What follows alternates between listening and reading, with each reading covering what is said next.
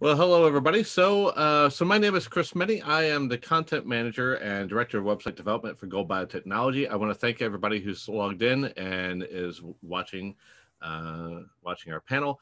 So Gold Bio is a supplier of proven, published, and affordable reagents and chemicals for research labs and small businesses all over the world. We specialize in thousands of day-to-day reagents that you need for the lab, but at affordable rates that you can discover more. Check out our website for all of our products at goldbio.com. So our webinar today is a panel discussion entitled Setting Up a New Lab. With me are 5 panelists with a wide variety of expertise in science and different fields to give everyone some great advice on getting your lab going as painlessly as possible. So if I can start some introductions. I don't know where we're, well, let's start with Dr. Torrence Gill. Torrence Gill is a assistant professor at Yuen University. Do you want to introduce yourself, Torrence? Sure. I'm currently assistant professor in the Department of Biology at Yuen University. This is a really small university, has about the maximum of 1,500 students. So most of the class sizes are pretty small. Right. My background is I'm a molecular entomologist. So I love insects, and all of my students know that. So I emphasize that a lot in my courses. So I did my PhD in the University of Kentucky. I've done postdocs in the USDA and the University of Florida. And during that time, I did a lot of research, but I really have a passion for teaching. So I got into teaching at the University of Stetson University, so a smaller school in Florida. And that's where I started teaching at small colleges. And then I finally landed this position last year. So this is my first full year at Yuen University. Well, very cool. So, all yeah. right. Well, welcome to the panel. Cool. Next, we have Troy Simoes. He is a lab manager at the University of Colorado in Boulder. Troy, how are you doing? Good. So my name is Troy Simoes. I actually got my master's degree at the University of Colorado Anschutz. And I just got employed at the University of Colorado Boulder as a lab manager of 2 labs. Basically, they're in the same area. Brand new labs. I started back in March, and basically when I came in, there was nothing there. Oh, wow. So yeah, and this is actually my first time as a lab manager, so I'm the newbie, really. Awesome. Well, thank you for joining us. And we have Dr. Jeremy Bird. Jeremy is an assistant professor at the University of Delaware. Hi, how are you? Hi. Yeah, thanks for the introduction. So, yeah, I just started this past January as an assistant professor in the Department of Biological Sciences at the University of Delaware. A mid-sized R1 level school. Mm-hmm. Before that, I did my PhD at Cornell University and my postdoc at Rutgers University, where I kind of transitioned from a postdoc into a research associate position for a few years. Where I became a de facto lab manager for the lab that I worked in before obviously being able to get a faculty position. So yeah, that's awesome. Again, welcome everybody. And we have Dr. Fanny Yuen from the Green Year Labs. How are you? Great. Thank you so much for inviting me. Awesome. Yeah, so I have a long history in academic as well as industrial R&D labs and pilot plants in chemistry, chemical engineering, and biotechnology. But recently we started greenyourlab.org, which is a nonprofit trying to encourage green lab movements. So trying to tell scientists, as well as when they're doing the lab setup, as well as when they're doing their experiments, to look at sustainability as an important factor in the work that they're doing. And so we have a free network for anybody who wants to come and join us to chit chat and get some advice about how to green your lab. Go to greenyourlab.org, and we're happy to have you. Awesome. Excellent. Well, thank you again for joining us. And then finally, we have Dr. Eric Samuels. Eric is back. He has done one of our webinars before. If you guys have viewed any of our webinar series in the past, Dr. Samuels is from the pharmaceutical manufacturer AbbVie. So welcome back, Dr. Samuels. Thank you, Chris. My name is Eric Samuels. I am a scientist at AbbVie Incorporated in Irvine, California. Used to be Allergan. Now we're AbbVie. Very excited about I'm in the analytical sciences, which is part of a pharmaceutical sciences group in drug development here at AbbVie. I have a PhD in pharmaceutical sciences where I studied mostly biochemistry and medicinal chemistry. So both drug discovery and drug development. I've dabbled in both. And so, yeah, I'm just very happy to be here. And back to you. All right. Well, thank you, everybody. And again, I really want to thank everybody for joining us for this webinar, and thank everybody who's watching. So what I'm going to do is I'm going to start off with some general questions for everybody. If anybody who is watching the webinar has either a general question for the panel or a specific question for any one of our panelists, please feel free to send that to me in a chat along with, is it for everybody or is it for somebody specific? And then I will be happy to work that question into the conversation for you guys. All right. Well, just to get everything started off, so around the room, what are some pitfalls that you guys have found starting up your labs that you'd like to warn some people about from your perspective? You know, we have teaching labs, we have industry labs, we have academics, and obviously we have the green space, right? So what are some things that you'd warn some people to watch out for? Who wants to go first?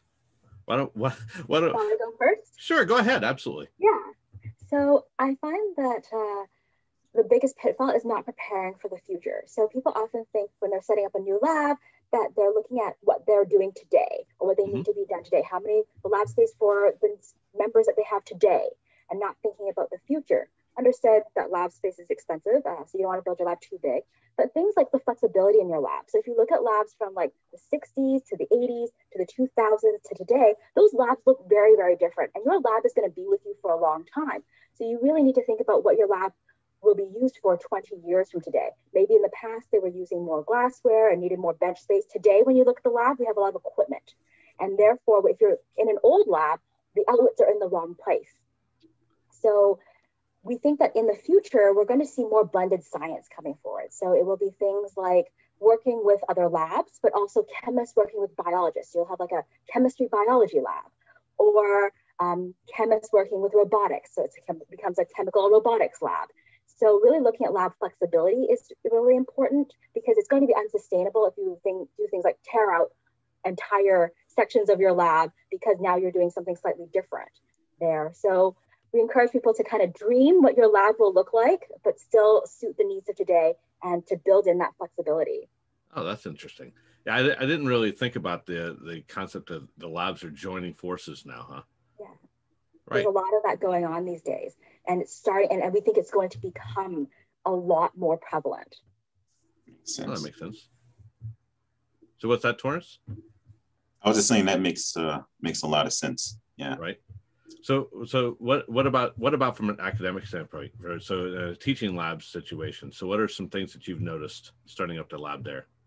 One thing you have to just do an evaluation of what is there first. Mm-hmm. So that's really, really important for the small schools, because they're predominantly teaching first, and research is a very small component of that.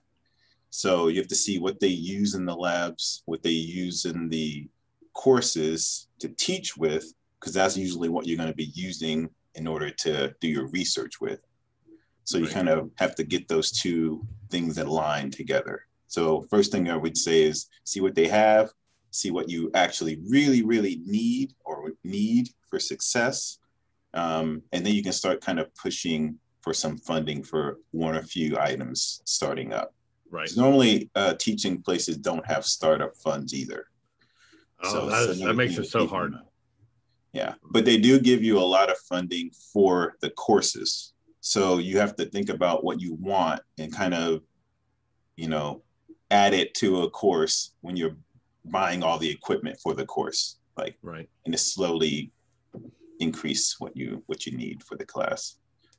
So that is a good, I guess. And the other challenge with a small university like that, and a teaching university, is that a lot of times you've got to have a lot of hats, don't you? Yes. Yeah. Right. You can't just be a molecular cloning lab. You have to be a molecular cloning lab that also does cell culture every once in a while and everything else, right? Yeah, and some of the places, like I'm kind of lucky that this small school has an actual greenhouse. So that was one of the really great selling points. And I thought I can do a lot of stuff here. But as you mentioned, a lot of hats because I teach also general biology. So the requirements for that course are different. So you can kind of squeeze in some equipment that you might want to use with students in research in the future. So right on. Anybody else got some ideas? The lot of hats idea is actually a really good one, because one of the things that I've been struggling to keep up with is the fact that there are so many different things that you have to do as a new professor. Like you're worrying about the courses that you're going to be teaching, you're worrying about getting equipment into the lab, recruiting students, and then once you have the students, like actually keeping them working. And then you'll have committee assignments in terms of, like, depending on what department you're in there. So jobs outside of just doing that, and of course even further outside, things like reviewing papers that you'll be expected to do, grant writing, and it's just a lot to juggle at once. And it's really worth taking the time to sit down and like hammer out, I'm going to spend X number of hours on this day doing this, half an hour for this on this day, and make sure that you really stick to a schedule like that. Because if you don't do that, you will end up in a lot of trouble really quickly. Yeah, I can imagine. I imagine, like, for those of you guys who are like, where the lab is yours, you're owning the lab. I imagine, like, one of the first things you kind of have to do is almost create like an outline of expectations, right? So these are the things that I expect to get done in a 2-week time period, a 1-month time period, a 3-month time period, right? Is if you don't have that kind of plan, like you said, it can easily get overwhelmed, because I'm sure everybody wants you to have everything running right now, right? The academic board wants your students enrolled. The panel wants your lab already producing results, right? Some of those things. So I imagine it can get pretty stressful if you don't have some kind of outline to help you out. At a small teaching school, if you want to have a research program driven by undergraduates, you really have to focus on what you have in the teaching labs, because you're not going to actually have your own lab space. So, so like really finding out what's in there. Like when I got to this place, there's so many really, really old equipment, and the space, they have a lot of space, but there's junk on it. So, you have to start clearing out. So yeah. Right. Like, trying to figure out what you have. I just finished doing an inventory, and now I finally know what I have. And that's a huge relief now. So yeah, it's just, these kind of things take time to most of the summer to do it, but right, you're going to have to do them. And that's you're coming into a lab that has been used before, right? So Troy, I know you were saying you came into basically a completely empty space. Yeah. Right. So that's such a complete difference of perspective, right? Yeah. So yeah, basically, even though I did come in and there was virtually nothing, there was like a couple of equipment, so a few glassware, stuff like that. But yeah, I kind of did the same thing. First, I had to take stock of what I had. It wasn't a lot, but I did take stock of what I had. And then we had to kind of build from there. And then, another big thing that we have to worry about is, just kind of planning ahead. A lot of the things we're missing now are just kind of common things, normal to like every lab, that we just forget about. So you just kind of have to, it's going to be a work in progress, I think. But another thing I'd like to add that's a pitfall that just kind of goes over the radar a little bit is, especially for academic labs, you have to worry about a lot of school policies and keeping up to date with a lot of university policies, mostly in regards to waste disposal and other things like that, like waste disposal. Yeah, mostly waste disposal. But yeah, so you also have to build those into your lab. And in some places, you have to kind of coordinate with the building manager to make modifications. Right. So yeah, things like that. Well, Eric, what thoughts do you have from the industry side? Oh, yeah, so I can definitely relate with everyone because when I was doing my PhD, I did my PhD at UC Irvine. I don't know if I mentioned that, so right around the corner from where I currently am sitting. But when I was doing my PhD, I one of the labs I joined was is a crystallography lab, the lab I did my dissertation in, and it was a biochemistry lab. And me coming in as a synthetic chemist, having to set up within that lab. So kind of like what Fanny was talking about, where you're really merging labs together, and so starting entirely from scratch with essentially no help, and borrowing equipment, everything from just glassware and rotovapes just to get off the ground. And I had done that a lot previously because I came from a small teaching university for my master's, and so I definitely relate to what Torrence is saying as well. Industry, for our pitfalls, I mean, the lab was already here when I got here, but I'd say a lot of it is the maintenance, the lab maintenance, especially when you're talking. I'm going to talk specifically about development. So you have the whole quality aspect to the labs. The lab space has to be GMP compliant, which is good manufacturing practices and or good laboratory practices, which adds an additional layer of, for lack of a better term, stress, I guess, onto people that are managing the labs. We have a whole group that manages instruments, validates equipment, everything. And so you have to remember that everything can be audited. And that your goals are a little bit different. 95% of the work that I do is non-GMP. It's development, research and development. But there are occasional times, where I need to do something that is GMP. And so our labs are all GMP. So, something as like simple as moving a piece of equipment involves a lot of steps.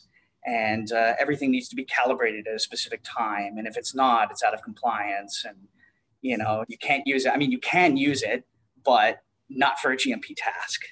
Right. So there's a lot of other layers. You want to have an engineering group that comes in, or a validation group that comes in and makes sure that, temperatures are up to, are followed on refrigerators. And it's a very different way of thinking than the way I thought in academia. And I spoke about this in the last seminar, something as simple as using a pipette. When you're doing GMP, you have to calibrate the pipette, make sure that and these are things that you don't have to think about. So I think when you're building an industrial lab, at least for development, not necessarily for discovery, but for development, there are these additional layers to think about that quality aspect. Right. Yeah. It's just so much beyond the what you would get in a regular lab. Well, right. So one of the questions I'm hearing that came through is like, what is your guys' experience on negotiating bulk purchases with vendors? I have no stock in this relationship, but what's your experience with that? How do you do this? Well, I could go. Yeah.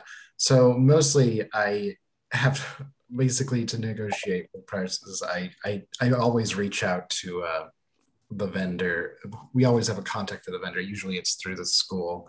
So I always reach out to the contact for the vendor. And then I just talk with them.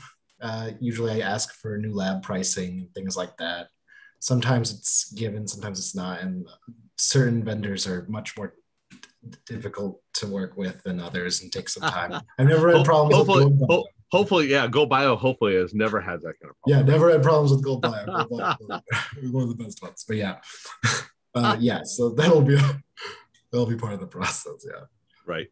And then how do you guys deal with like used equipment? Like so how do you come into a lab like Torrence, you're coming into a lab and it's obviously used equipment. How do you get it where it's working right again? Like how do you? Yeah, the maintenance component here is a huge challenge here. Right now they don't want to invest in some of the older equipment because it's literally old, and we're trying to I guess the university's trying to to put funds toward upgrading. Mm-hmm. So when you have these huge shifts in in that kind of like the way the university is feeling about your department, and they're going to throw money into it. Now is the time to replace things and fix things that you know, until then you're just basically putting kind of like tape on things. And that's an unfortunate component of a really smaller place, because they're not as well funded as other places are. Like I have incubators in my lab that I cut one on once, and it just starts making like these like really weird noises. Oh, so no. I just cut it back off. I'm not a mechanic, so so basically we don't have the money to fix those. Right. And then for yeah. Oh, go ahead. No, go ahead. I'm sorry. Go ahead. You can go ahead. Well, I was going to say, so, and then speaking of, like, you know, sometimes you're working with those older machines, Fanny, from a standpoint of greening your lab, right? So when do you cut your losses? When should you just go ahead and bite the bullet and get something that's a little bit more eco-friendly and a little bit easier on the budget all the way around? Yeah, so it highly depends on the piece of equipment, and it also depends on where your incentives are, right? So for example, buying a new piece of equipment that's going to be more energy efficient is going to hit your costs when it comes to say the energy that the money that you're saving. But on the other hand, that piece of equipment went through a huge life cycle to get to you, right? The extraction of the materials to the transport to your lab. So in general, it's more sustainable to fix and reuse. And for Torrence, if I could suggest that there are people out there who will take your used lab equipment and try to fix it up and try to resell it. And that might be a great place for you to take your equipment that you're not using anymore, and for another lab to benefit from getting a cheaper piece of equipment. And also labs have, suppliers also have things like less than perfect equipment. So to save some money, you might also, when you're negotiating with your supplier, to say, hey, you know, could I buy something that's slightly dented, but doesn't affect safety, doesn't affect function, but just slightly dented, or that you have sitting around that you can't sell, and they'll be able to sell it to you for a cheaper price. And therefore you've gotten that off their hands and been able to kind of benefit from that as well. Right. And I imagine like some of the, some of the larger universities, I'm sure that they have like warehouses of old equipment. I know the industry always has a warehouse of old equipment. Yep. How do you guys go about finding what is there? Like, you know, it's like, I worked for companies where there was an entire warehouse, but we had no idea what was in it. So how would you find some of that information out? Anybody? Yeah, for me, it's come down to our building manager. Fortunately, we have a really fantastic building manager who knows where a lot of this stuff is and can point us to the rooms where it's like, yeah, go to town, take what you want, that kind of thing. And yeah, you can get a lot of really useful things as long as you're willing to go with older stuff. I know, yeah, buying used equipment also can save a significant amount of money, but you do have to, yeah, there are pros and cons on that. It is mentioned before. I recently got my lab a new FPLC that fortunately was a hand-me-down from another lab that hadn't been using it for years and years. But like looking at new versus used prices on those, a new one is in the range of $50,000 to $60,000. Wow. Where, yeah, like most of the used ones that come from these refurbishment companies are in the range of $30,000, but you might not necessarily be able to get the same kind of service contract for maintenance on those used ones anymore where you could. And so you kind of have to take that into account. So yeah, I picked up my used one and almost immediately found out that it had a significant fault that was, another like $7,000 out of my pocket to get it fixed. So yeah, and these things just add up really, really quickly. So it's really worth, looking for both what the new options are. Because negotiating with reps from companies, they want to sell you stuff, right? That's their job.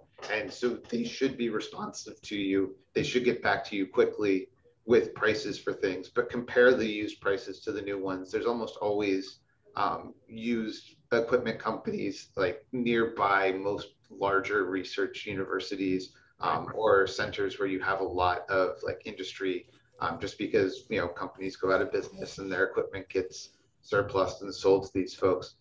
So it's, it's worth asking around amongst your colleagues. Do Right. they know reputable vendors? Just contact them, ask them. Don't be afraid to send emails. It can also be a time sink having to do a lot of this, but it really ends up being worth it in the end because you can save yourself a lot of money. And Right. take your time a little bit, right? So if go into your lab thinking, what pieces of equipment or what things do I need today, right? That I need to function today. What can I share with somebody for now or even permanently, right? Right.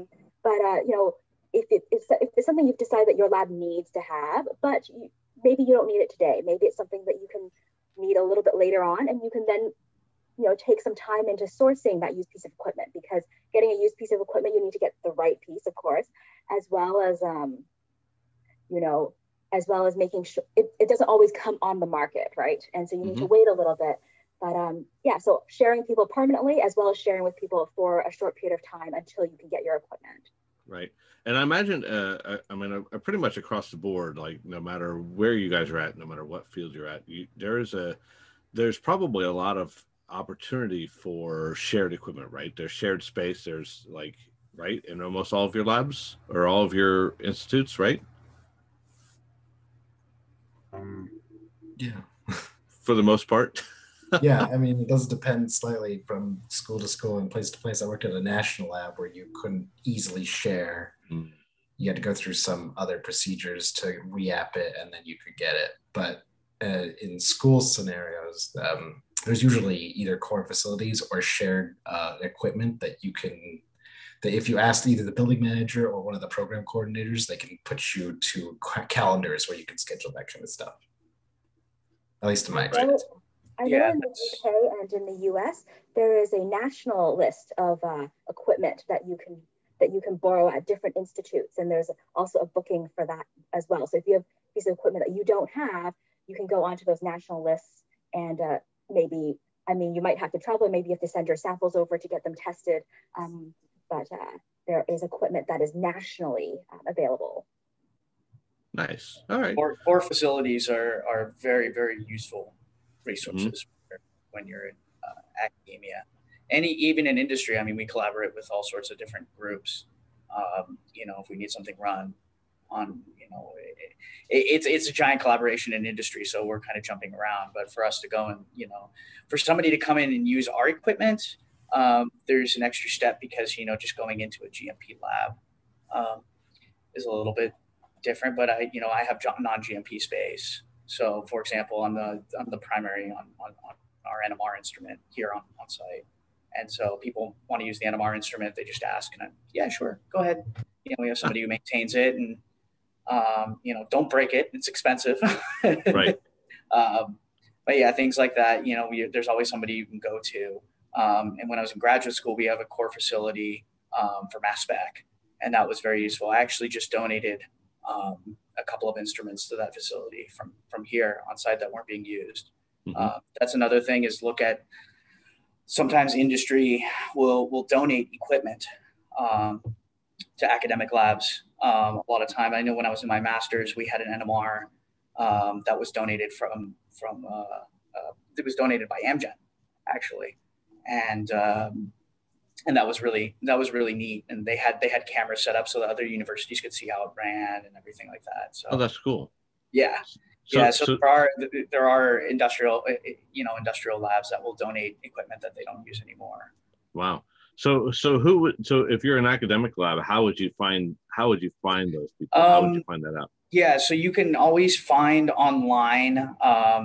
You could put your name in. I was trying to because with the merge and everything, it was a little bit different. For us, the way the process worked initially was that we would, you know, just find, you know, if somebody needed something. But I think that, and it was always local. But for AbbVie as a whole, I think that it's something that would definitely be useful, you know, to implement, like, hey, you know, universities can just throw their names out there and say, hey, right. Yeah. And I know that's some industry. I don't think we currently do it right now, but it's something. Okay. All right. So I would definitely be interested in something like that. Yeah. Sure. Yeah, I will also say that I know the NIH does a similar program to that. So they have a huge warehouse of older equipment, and the way that the labs are set up at the NIH main campus, like basically they're retiring perfectly good equipment all the time. And so, yeah, folks, yeah, from smaller schools and things can schedule, or at least pre-COVID could schedule time to go to their warehouses and actually look through what they had available. And basically, if you were able to carry it out and drive it away, like you were welcome to take the stuff. And so I know a lot of my colleagues in the department have very nice fluorescence microscopes and things like that that they were able to get through that program that saved them, yeah, hundreds of thousands of dollars by being able to, yeah. And of course, you don't necessarily know what actually is available at a given time, but it is worth going to find things. I mean, even smaller lab equipment, rotating platforms, things like that. Right. Yeah, I will see every so often because especially being so close to San Diego, there's a lot of startups. So if you're near a biotech hub, there's a lot of like startups that'll sometimes unfortunately go belly up, and then they'll have a bunch of equipment that they're getting rid of, and you can get that very, very cheap. I know that government websites. I think there's a government website where they'll get rid of certain national labs will be getting rid of equipment as well. Right. I've just seen through the grapevine. Right.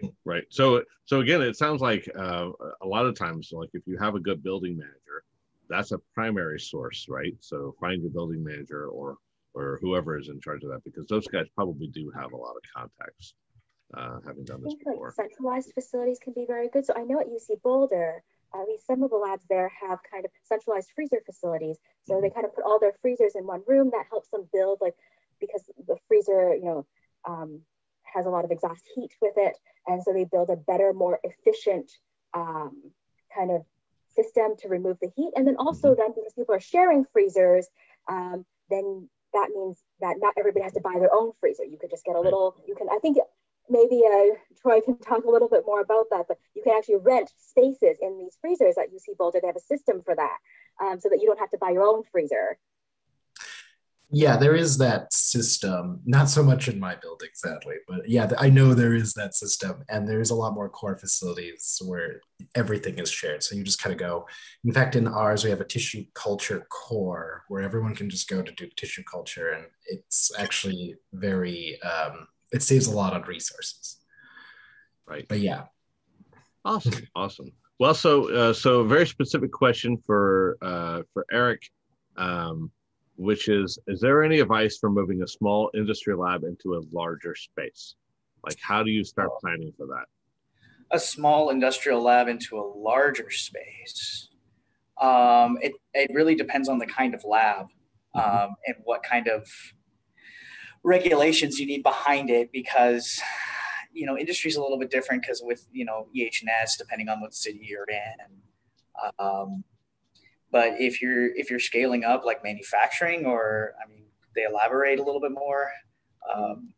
Well, so I think they were specifically looking at like an expanded lab group. So how do you handle enlarging your staff, I guess, in a lab? Enlarging the staff, okay. So yeah, they grow and shrink. The companies, they'll grow and shrink. And I think it's more of as the company grows, so do the buildings. And I know, there's a lot of space will be like repurposed for something else. It'll change. You'll have a lab that switches. For us, that's when the whole thing. It was actually right before I joined the labs. We used to have a separate development lab and GMP lab, and then everything became that GMP space just to make things easier. And it just depends on what the needs are, I think, within the company. Right. And as you start to, where the funding is coming from. So if they're trying to grow your department and there's more funding, then you might want to, for example, we started to do a lot of oral products and on our site, and this was before AbbVie came. And so we had to build up a dissolution lab for people to do dissolution testing and dissolution research on these tablets. And So, it was like an old space that was kind of repurposed and then built up. So kind of like expanding, where the lab space. Whereas, there was another lab recently where I had to move out of mass spec from there because like the other group needed that space. So it's kind of like you're moving all things around and you'll typically have groups that kind of coordinate that. So if you're expanding from something small to larger, like if you're renting a bigger building or, if you're growing, I think you just, from there, you kind of just scale up what your processes already are. And then it just depends on whether or not you're bringing in that next step. Like if you're going from discovery into development. Right. And at that point, you just start bringing in people that kind of know that quality aspect of trying to bring a product onto the market. Right. So at that point, really, what you're really looking for is making sure that you are hiring the right people with the right expertise. Right. Yeah. Right? Yeah. Right. With the right backgrounds. Yeah. Absolutely. So for the general group, are there any resources like applications, books, or anything that you guys have used to plan out your labs, or wish you had found when you were starting that process? I actually have one. Yeah. Sure. Yeah, so it's a web application known as Quartzy, Quartzy. I found that very helpful it's not as good for doing inventory and planning like inventory, but it is very useful for chemicals. So yeah, Quartzy is very useful for chemicals. I use it all the time. It helps track where you got it from, what you used to purchase it. You can put locations associated with it and even use it for other samples and things like that. So yeah, I definitely use that one because it also helps with maintenance because other people in your lab can just go in and request some new chemicals if they're getting low. So it's very useful for maintenance and can also be used for planning if you use like the request option as like a planning. Cool.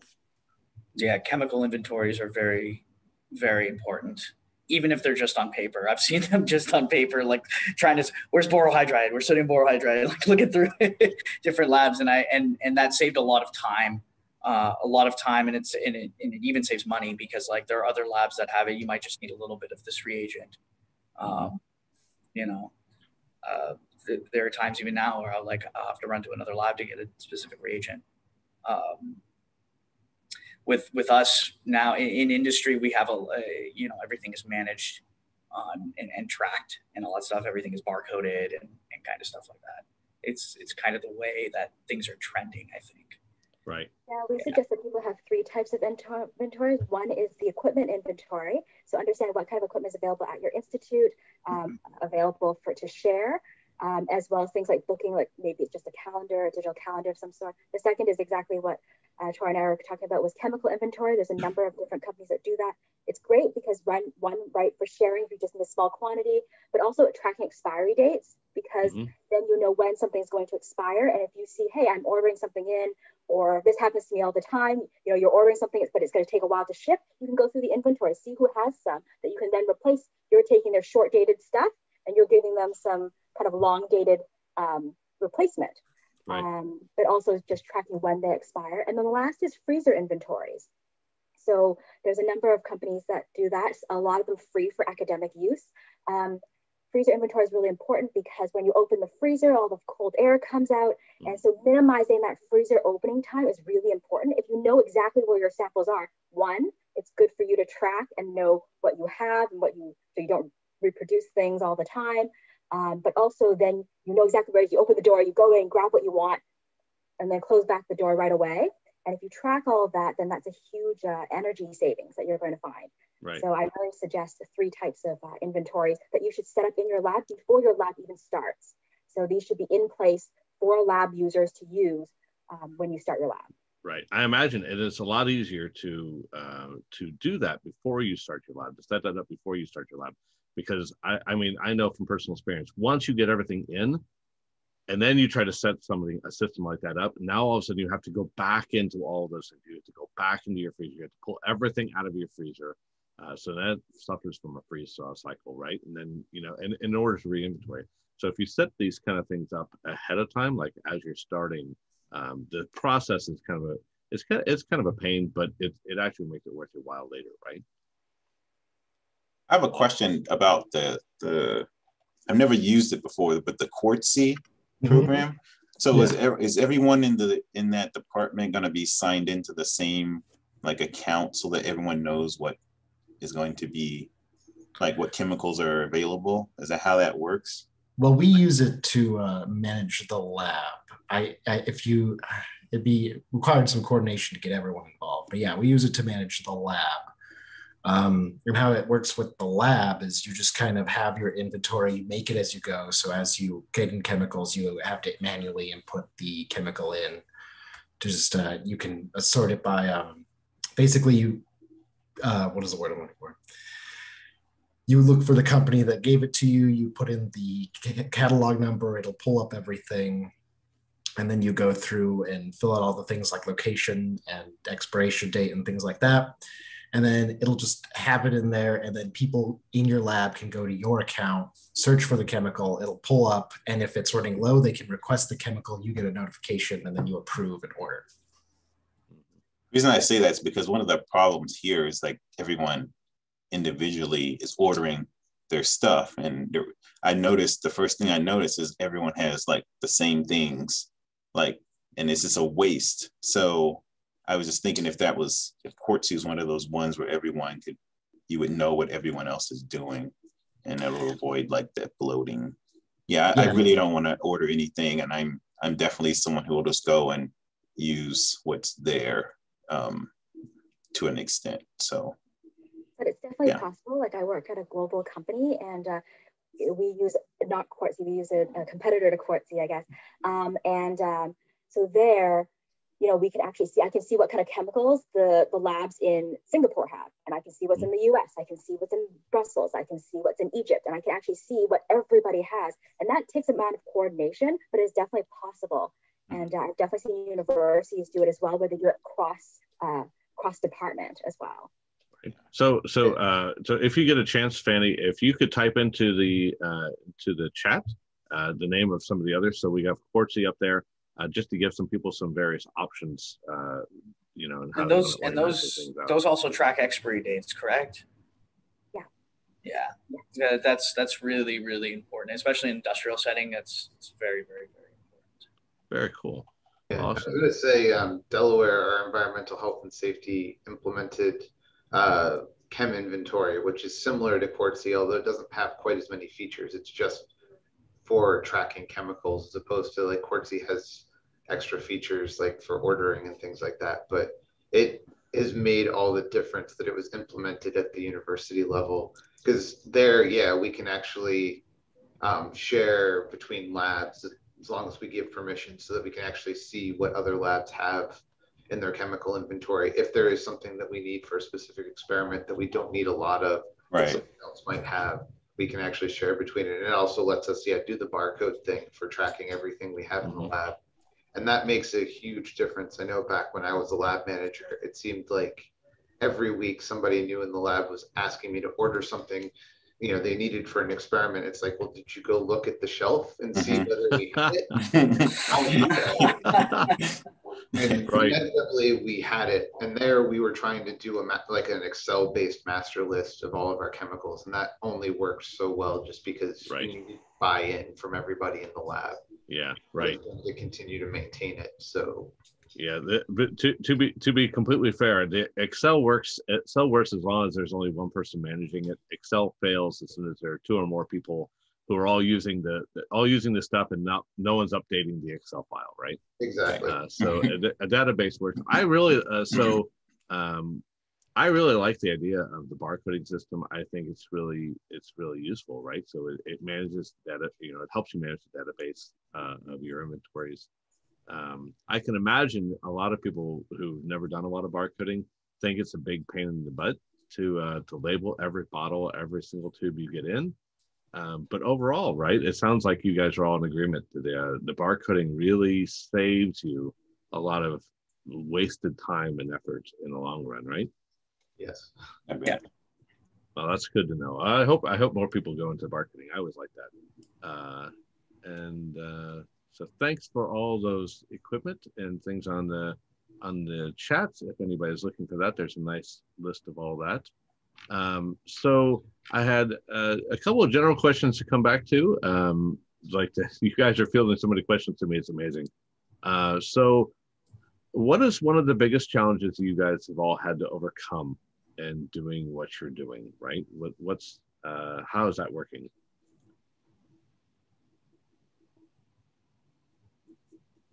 Nobody? Jeremy, what's all right, go ahead, Fanny. What are some of the biggest challenges you've had to overcome starting up the labs? Yeah, I find that some of it has to do with kind of misaligned incentives.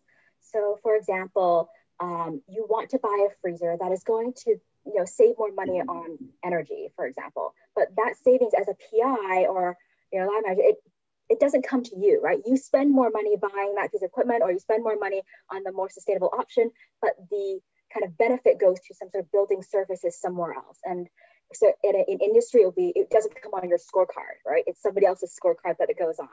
And it's very challenging, that one, because it needs to be solved on an institutional level. So it's not just you and your lab, but you actually have to involve the rest of the institute in order to look at what is best for everyone and not just look at what's best for you as a PI in your lab.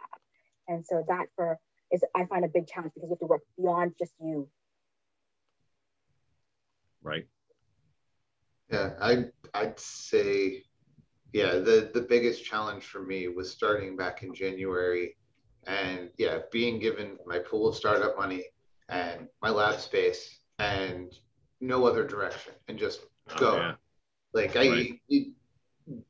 Going from being a postdoc lab manager, where you always had a superior to report to who could help point you in the right direction and keep you focused on the work that you needed to do, was really big. But when you are starting a new lab as an academic, you're largely left to your own devices, and you have to figure this all out. Wow. And it was even worse this year just because of COVID, because we didn't have our office staff present in the building. We didn't, I didn't have the interactions with the other labs in the building, because most of the other professors weren't coming in on a regular basis.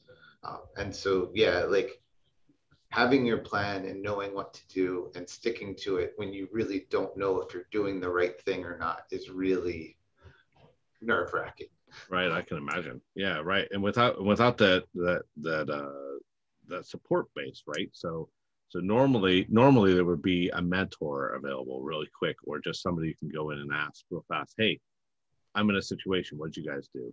Right. So yeah. COVID, like in all things, COVID just ruins everything for us, right? Yeah. I feel a little bit in the opposite of that. Because I didn't get startup funds, I was able to see what we need this whole year. So I've just been walking around every time I propose to do something in a class and we don't have that. I'm writing down things that I want. So, I've been able to start accumulating a list, and I've been able to start writing grants to try to get what I want. So I think not having the startup funds might have been a blessing slightly to me, because I would have been going in kind of like, oh, I want this, even though we might not need that. And so mine is kind of the opposite. There's a lot of things I want to do, but I can't. Right. And I can't do it immediately. I have to wait until I have the funds to do them. So that's kind of that. That's a little bit stressful there. And you also want to prepare the students. Like, that's another thing, is we're charged with trying to prepare students for what they're going to be experiencing. So say the students leave this school and they join Jeremy's lab. There's a knowledge base that they need to know before they go to Jeremy's lab. And they can't be like all the way at the very bottom doing equipment that was used in the 1980s. And then you jump into his lab and it's 2020. So that's the kind of dynamic that we're kind of working with here. We're trying to increase the equipment, the level of equipment, so that the students are learning what they're going to do in the future. Right. So, yeah. I can imagine that's a hard place to be too, right? Because the technology is always changing. Yeah. you know, what's being used in the lab is changing, you know, every year or two, right? I'm sure everyone here has used a nanodrop, right? Mm. So we don't have a nanodrop. Oh no. We have the old school mass spec. I mean the old mass specs where they have the cuvettes. Yeah. So I mean we're behind, and we haven't even. I mean there's been about 5 different nanodrops by now, so we haven't even had the first one. Right. So I'm just saying, like, those are kind of things I'm seeing and I'm writing down as things that we need to upgrade for the future. Bradford assay is way more accurate. Thank goodness. Yeah, I can do the Bradford and biochem, but yeah, because it's the wavelength's high enough. Yeah, the nanodrop is a game changer. Yeah. Although it is nice for at a certain point in time, Torrence, to give your students that this is where it used to be, and then when they go to somebody's much more money friendly lab, they can go, oh my God, this is wonderful. Trust me, they did that in biochemistry. We made the polyacrylamide gels, but we had the old clamp cassettes, not the new ones that Biorad has where you put them on a little slide and they clip on. We had the ones that you had to jam in, and yeah. So they got to do it. It was just older equipment, and I had done that before too, so it was cool. Well, I think there's a lot of appreciation. I think there's a lot of appreciation when you do things like that, and then you jump into a lab that has it. Yeah. I'm going to say that when I was. No. Go ahead. It's still actually really useful for my lab because I still run large sequencing gels because we do a lot of RNA work. Mm-hmm. So being able to pour polyacrylamide gels is a very useful skill. Just to be able to have. It really is. I mean, I can't count the number of times where somebody said, well, have you ever done this? And I said, well, I'm sure I did that in a lab in undergrad. They're like, well, do it again. And I'm like, oh no. All right. Yeah, well, I was just going to mention that was very similar to where I used to pack my own columns. Always pack my own columns, and then when I got to industry, and they have combi flashes, HPLCs, and columns everywhere you look, and and it's just like, I'm glad because you learn a little bit more about the theory of what's going on. You start really diving into kind of the primitive technology. Right. All right. Well, we're coming up on the hour, so I just want to ask one more question from each of you in turn, and we've kind of touched upon this a little bit in the conversation. So, so the last question I have for everybody is, how do you actually estimate that overall budget? Right. So we either, like Jeremy, like you were given a starting money, or Torrence, you didn't have any money to start with. How do you start estimating a budget around, and what do you learn to watch for? What are the hidden things? And I know, Fanny, you've mentioned a lot of those little hidden costs, right? How do you manage those things, and what do you watch out for? I mean, for me, the big thing in terms of equipment costs is I do maintain a master spreadsheet of everything I've purchased so that I actually can go through it year by year and see how much exactly I've been spending for that year just on equipment. So I did this as a lab manager in my previous lab, and now keeping it up with my new lab. So you have a sense of and that would include everything from, like tips that you buy for the lab, as well as service costs. If your FPLC is broken and you have to have somebody out and it costs $7,000 for them to fix it. Like, all of those little things have to be in that master list. The other thing, at least for me, like being in an academic lab, with our startup funds, we're also expected to pay the people who are going to be working in our labs, so our graduate students, possible postdocs, lab techs, that kind of thing. So it's really important to communicate with your administrator so you know the exact cost of how much a person is going to cost you for a year of work, because there's a lot of little hidden things there as well, like indirect costs. So the cost of providing them health insurance and benefits and things that you have to pay on top of their salary that aren't always evident to begin with. and it gets complicated. Grad students can be on TA-ships, so the university will be paying them for a semester.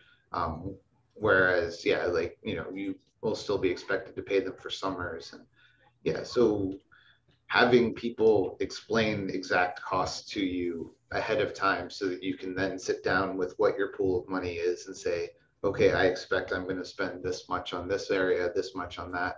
And then making sure you build a buffer into it as well is really, really important, because you never know when something's going to break and you have to replace it.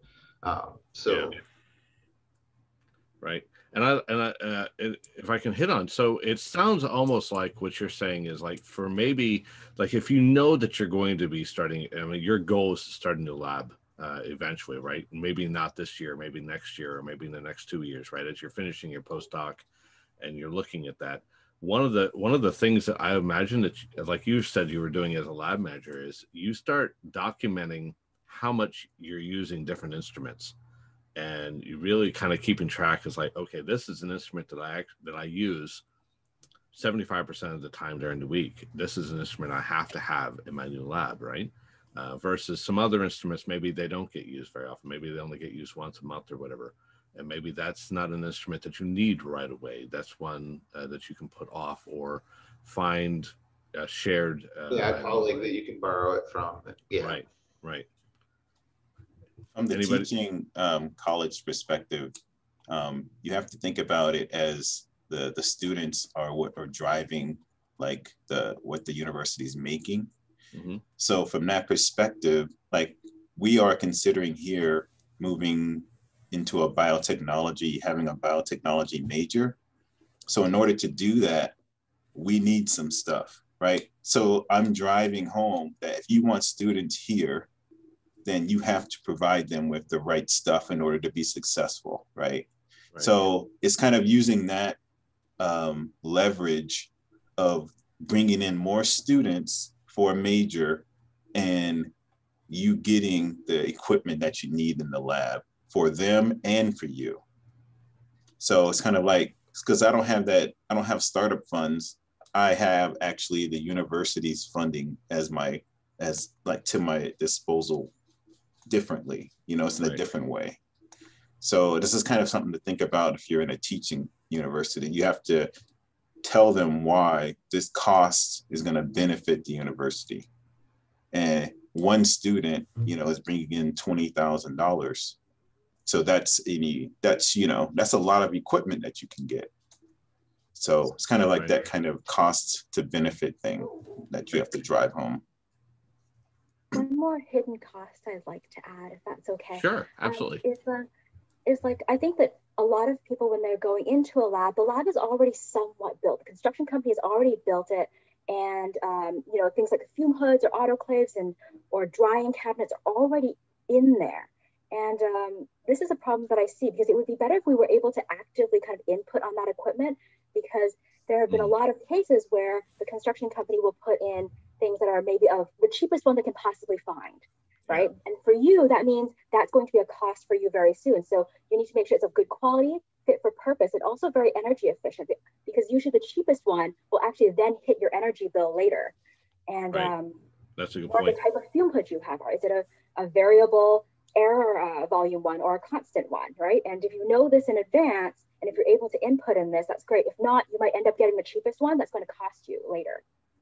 Right. Yeah, that's a really good point. It's like I don't know how often you get that kind of input, but I mean, I can imagine that that kind of input is really valuable. Troy, what about you? Any tips, any ideas on how to watch that budget? Well, sadly, I'm not the best person to ask, because I'm not in charge of the budget. I have 2 PIs, and they have massive startup funds that I actually share between them. So we have a bunch of money to spend right now. Oh, that's a wonderful problem to have. I know. But we have, I will say that if you are working with students or inexperienced individuals, I will say to make a bigger buffer, because like a buffer of a budget, because glassware will break. People will order the wrong primers. People will make miscalculations and use a lot of chemicals needlessly. It'll happen, especially with inexperienced individuals. So if you're in teaching or academic, I would make a much bigger buffer. Now in the academic labs. So when I was in academic labs, if I broke the glass, I had to pay for it. Are you saying the labs all have to pay for that, or you don't put that onto the students? Yeah, we pay for that. Yeah, oh, what? Oh my gosh, you should forward that on to the students. Oh my gosh. All right, Eric, what about you? Any ideas? For the financial part here in industry, I don't know too much about how we budget. I know more about like budgeting for projects and things like that than budgeting for the lab. But I think that what everybody said is something that I've experienced in the past. One thing I was doing was I would try to find like sometimes not necessarily the cheapest, but like, so it goes with secondhand, but like I would find, glassware, just like no name brand glassware, right. Which, may not be the best at times, but, sometimes it's going to break. And I know with teaching labs, it's going to break. Right. And then just being very, very careful with what you do have. Right. And then for all of you guys, one last question that came through. So if you had funds, if you were given funds and you didn't use those funds to buy the equipment, you decide to share, you don't need to buy this piece of equipment right off the bat. What happens to those funds? Do they stay in your account, or do they go back to whatever place gave it to you in the first place? I know with it being in the university setting, usually the university will want that money back after a while. So with Delaware, I have 5 years to spend the startup money that they've given me. It was a similar situation at Rutgers for the professors there. So that means if you don't use that money, and so that money is for not only just equipment and lab supplies, but also for paying people in your lab as well. Right. So if it doesn't get used within that 5-year period, like it goes back to the university and you no longer have it anymore. So it is, important to actually spend it and use it, because it is funds that's available to you. Right. And it's not worth leaving it on the table when it's something you can use to forward your research, forward your program, or maybe, buy yourself that nicer instrument, that nano drop, or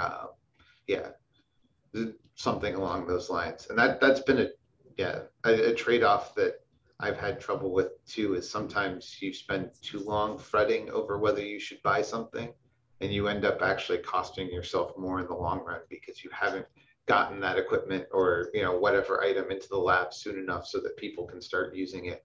And you would have had productivity over that period of time you spent fretting whether you should have bought it or not. Right. So. Right. Well, everybody, I appreciate it's just over an hour. I appreciate all the conversations. You guys have been great.